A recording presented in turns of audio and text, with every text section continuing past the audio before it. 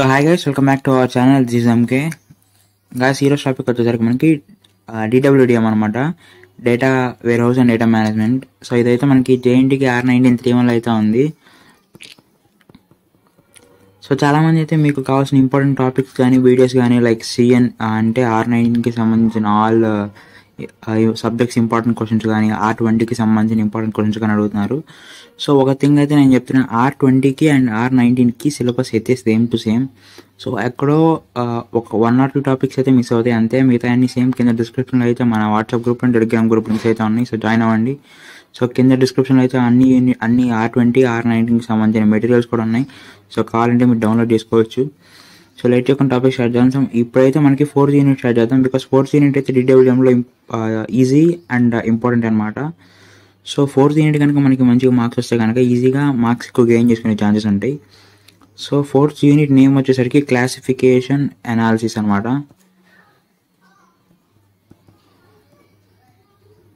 Classification analysis. అసలు ఈ classification అంటే ఏంటి? సో అసలు క్లాసిఫికేషన్ అంటే ఏమిలా? క్లాసిఫికేషన్ అంటే ఏదన్నా ఒక టాస్క్ ఏదైతే మనం తీసుకున్నామో ఆ టాస్క్ని సెవరల్ ప్రీడిఫైన్ కేటగిరీస్కి మనం అసైన్ చేయటం. సో అసైన్ చేశాక వచ్చే ప్రాబ్లమ్స్ అన్నిటిని మనం డిఫరెంట్ అప్లికేషన్స్ సాల్వ్ చేయడం అయితే చేస్తాం. సో దాన్ని క్లాసిఫికేషన్ అయితే అంటాం. సో మనకి క్లాసిఫికేషన్లో ఫస్ట్ బేసిక్గా వచ్చేసరికి మనకి ఫస్ట్ మనకు ఉండేది ఇన్పుట్ డేటా టైప్ అనమాట. So input data set. And next వచ్చేసరికి మనకి సో ఇన్పుట్ ఏదైనా ఇస్తే దాని నుంచి మనకి అది ఎట్లాంటి మోడల్ అనేది క్లాసిఫై చేసుకుంటాం. So classification model. And next వచ్చేసరికి అవుట్పుట్. సో మనకి ఈ ఇన్పుట్ డేటా సెట్ని మనం యాట్రిబ్యూట్ సెట్ కింద కన్సిడర్ చేసుకోవచ్చు. Attribute set let this be X. And ఈ అవుట్పుట్ డేటా సెట్ని వచ్చేసరికి క్లాస్ లెవెల్ కింద మెన్షన్ చేసుకోవచ్చు. So let this be why. మనం ఏదైతే యాట్రిబ్యూట్ సెట్ ఇచ్చామో సో ఆ యాట్రిబ్యూట్ సెట్ అనేది ఏదో ఒక మోడల్ కింద కన్సిడర్ చేసుకొని సో మనకి అవుట్పుట్ని అయితే ప్రొడ్యూస్ చేస్తుంది. ఇది మనకి క్లాసిఫికేషన్ యొక్క మెయిన్ థీమ్. సో అసలు ఏంటంటే ఈ క్లాసిఫికేషన్ని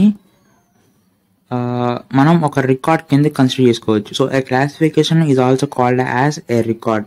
సో మనకి ఈ రికార్డులో ఏదైనా ఒక టాస్క్ తీసుకుంటే ఆ టాస్క్ని ఏదైనా ఒక వర్క్ తీసుకుంటే ఆ వర్క్ని మనం టాస్క్ అన్నా అనుకోవచ్చు, లేకపోతే ఒక ఎగ్జాంపుల్ కింద అన్నా మెన్షన్ చేసుకోవచ్చు.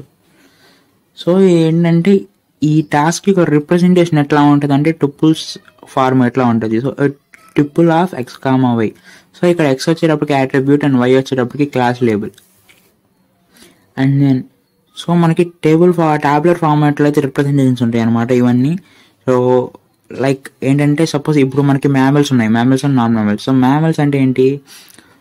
ఏదైతే కోల్డ్ బ్లడెడ్ అయితే బర్త్ ఇవ్వదు, నార్మల్ హాట్ బ్లడెడ్ అయితే వర్క్ ఇస్తుంది,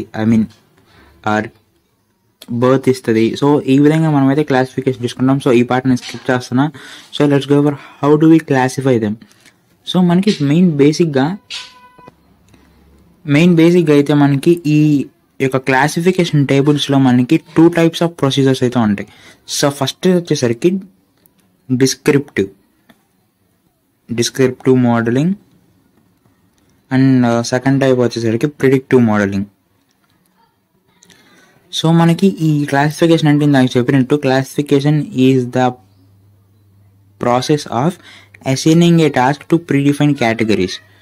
సో ఇది మనకి క్లాసిఫికేషన్ అని చెప్పాం. సో దీంతో పాటుగా సో ఏదన్నా మనం ఒక టార్గెట్ని ఫిక్స్ చేసుకున్న తర్వాత ఈ మనం యాట్రిబ్యూట్ సెట్ నుంచి క్లాస్ లేబుల్ సెట్కి అసైన్ చేసుకుంటాం.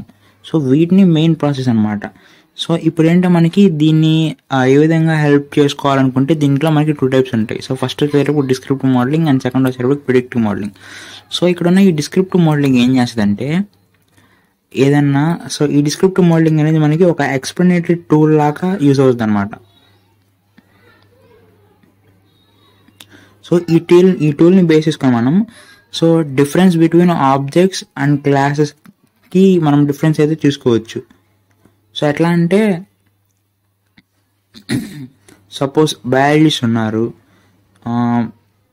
బయాలజిస్ట్ ఏం చేస్తారు? సో అది వర్టిబ్రేట్స్ వస్తే ఆ వర్టిబ్రేట్స్లో మ్యామల్స్ ఉన్నాయా? మ్యామల్స్ ఉంటే అందులో మ్యామల్స్ ఏమిటి, నాన్ మ్యామల్స్ ఏంటి, ఏవి వర్తిస్తాయి, ఏవి బర్త్ ఇవ్వవు. సో ఈ విధంగా కన్సిడర్ చేసుకుంటారు. సో లైక్ అవి రెప్టైల్స్, యాంఫిబియన్స్ అని. సో ఇక్కడ ఇప్పుడు ఈ మ్యామల్స్ అండ్ నాన్ మ్యామల్స్ అనేవి ఓన్లీ బయాలజిస్ట్ మాత్రమే కాదు, జస్ట్ నార్మల్గా చూసే పర్సన్స్ కూడా వాటిని క్లాసిఫై చేసుకోవచ్చు. సో ఈ విధంగా ఈ డిస్క్రిప్టివ్ మోడల్ అనేది యూజ్ చేస్తారు. సో ఇంకా వన్ మోర్ థింగ్ ఏంటంటే, ఈ డిస్క్రిప్టివ్ మోడలింగ్లో మనకి 2 యాట్రిబ్యూట్ సెట్ ఉంటుంది and as well as a class level. ఈ 2 సెట్స్ అయితే మనకి డిస్క్రిప్టివ్ మోడలింగ్లో ఉంటాయి. ఈ 2 ఉండటం వల్ల ఈ ఎక్స్ప్లెనేటరీ టూల్ అనేది మనకి ఈ డిస్క్రిప్టివ్ మోడలింగ్లో చాలా బాగా హెల్ప్ఫుల్ అవుతుంది. సో నెక్స్ట్ వచ్చేటప్పటికి ప్రిడిక్టివ్ మోడలింగ్. సో నేమ్లోనే ఉంది ప్రిడిక్టివ్. ప్రీ అంటే ఏంటి, ముందు. సో మనం ప్రిడిక్ట్ చేయటం, predictive. So it predicts the future. So predictive modelling అంటే ఏం లేదు, మనకి ఆల్రెడీ కొన్ని ఇచ్చిన అనాలిసిస్ని బట్టి ఫ్యూచర్లో ఏం జరుగుతుంది అని ఒక డేటా సెట్ని, సపోజ్ డేటా సెట్ ఎగ్జాంపుల్ తీసుకుందాం. ఆ డేటా సెట్లో ఉన్న డేటాని బేస్ చేసుకొని మనం ఫ్యూచర్ ప్రిడిక్షన్స్ని చేస్తాం. సో చేసే ప్రిడిక్షన్స్ కూడా యాక్యురేట్గా ఉండాలి. సో ఇది ప్రిడిక్టివ్ మోడలింగ్ అంటే. సో మనకి ఇవన్నీ అయిపోయిన తర్వాత నెక్స్ట్ వచ్చేసరికి మనకి క్లాసిఫికేషన్ ప్రాబ్లం.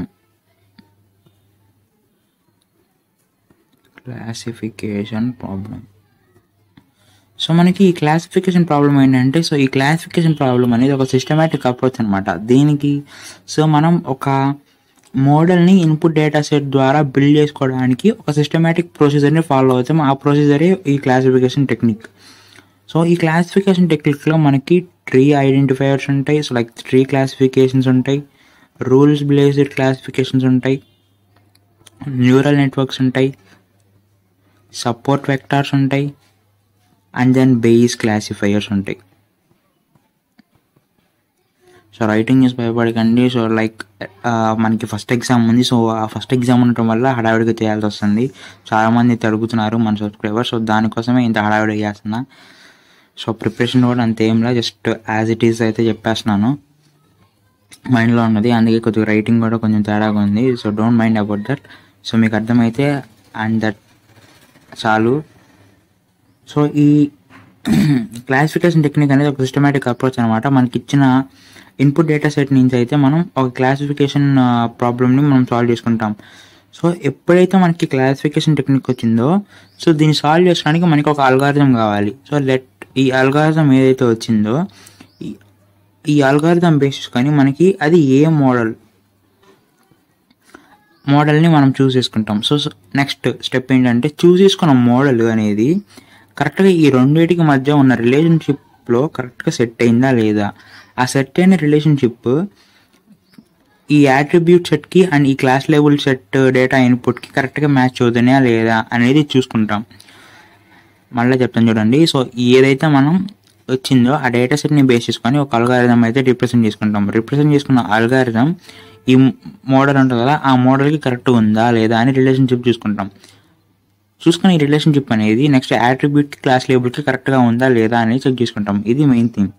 సో నెక్స్ట్ ఏంటంటే, model generate by learning algorithm has to fit both the input data and as well as it has to predict the future classes.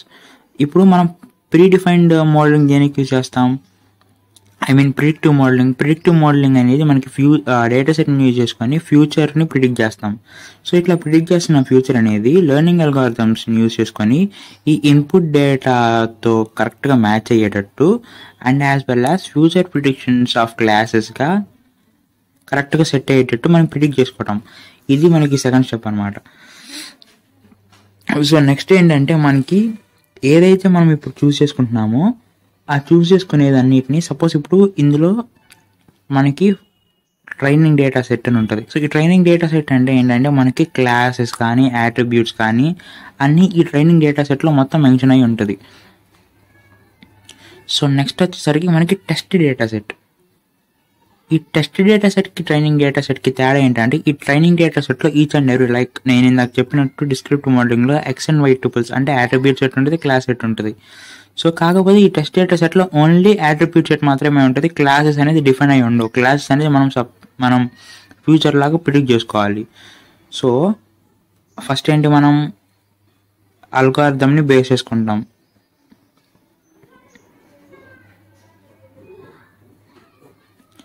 Next వచ్చిన అల్గారిథంతో అది ఏ మోడల్ అనేది చూసుకుంటాం, మోడల్తో మ్యాచ్ అవుతుందా లేదా. అండ్ నెక్స్ట్ వచ్చింది మోడల్కి apply చేసుకుంటాం.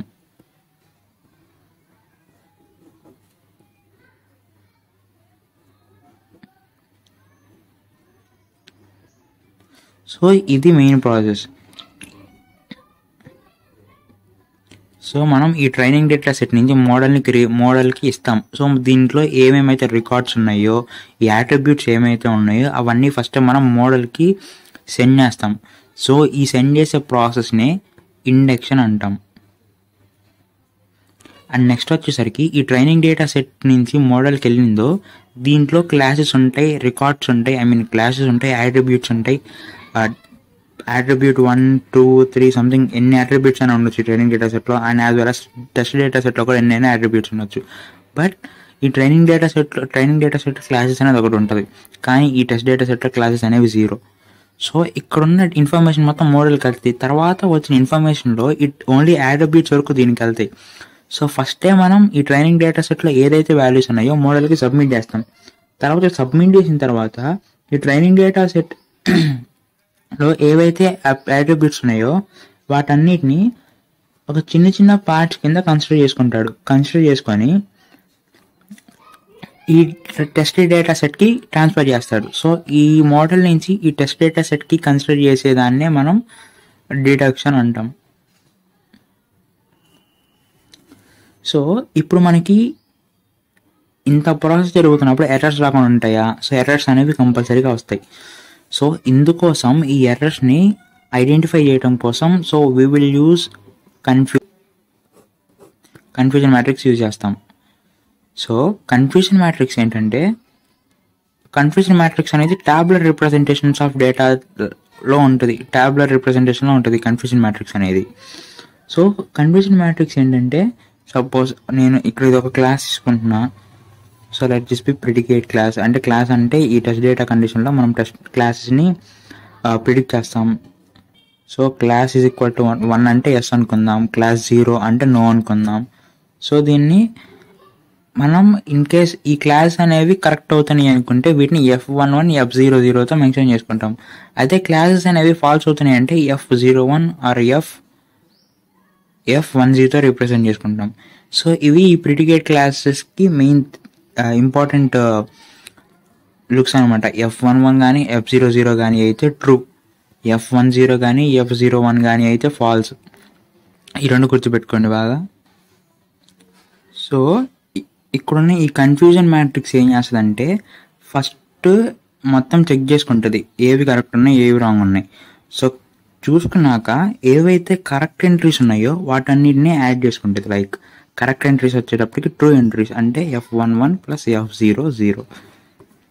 అండ్ నెక్స్ట్ ఫాల్స్ ఎంట్రీస్ని రిప్రజెంట్ చేసుకుంటుంది F01 ప్లస్ F10 ఇలా రిప్రజెంట్ చేసుకుంటుంది. సో వచ్చిన ఈ total number of correct predictions and next total number of incorrect ప్రిడిక్షన్స్ని ఇట్లా టాలీ చేసుకునేది, అది కూడా ఓన్లీ టేబులర్ ఫార్మాట్లో. సో ఇలా మనకి టేబులర్ ఫార్మాట్లో కన్ఫ్యూజన్ మ్యాట్రిక్స్ రిప్రజెంట్ చేసుకునేది. సో మనకి ఇంకో సెకండ్ ఉంది, అదేంటి performance matrix.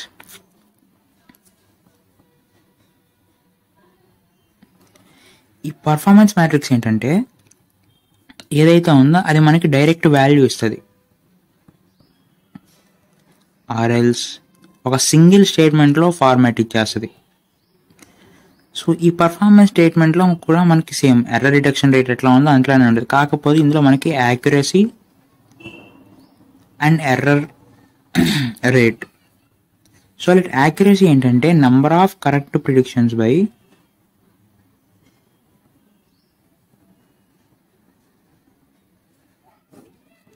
Total number of predictions. So నేనేం చెప్పాను, కరెక్ట్గా ఉంటే దాన్ని మనం F11 ప్లస్ F00తో మెన్షన్ చేసుకుంటాం. అదే టోటల్ అంటే number of correct predictions plus number of false predictions అంటే F11 plus F00 plus F10 plus F01. Error rate అంటే ఏంటి? ఎర్రర్ అంటే తప్పు అని, అంటే ఇక్కడ number of incorrect predictions by total number of predictions. Incorrect అంటే F01 plus F10 by F11 plus F00 plus F10 plus F01. So ఇది మనకి క్లాసిఫికేషన్ ప్రాబ్లమ్స్. సో ఇది ఈ వీడియో కనుక మీకు నచ్చినట్టయితే లైక్ చేయండి, షేర్ చేయండి, సబ్స్క్రైబ్ చేయండి. చాలా వీడియోస్ అయితే వస్తున్నాయి. సో ఫస్ట్ ఎగ్జామ్ అయినా కానీ నేను వీడియోస్ చేసి అప్లోడ్ చేస్తాను మీకు కొన్ని యూనిట్స్ దాకా అయితే, ఇంపార్టెంట్ టాపిక్స్ వరకు. So thank you so much for watching this video.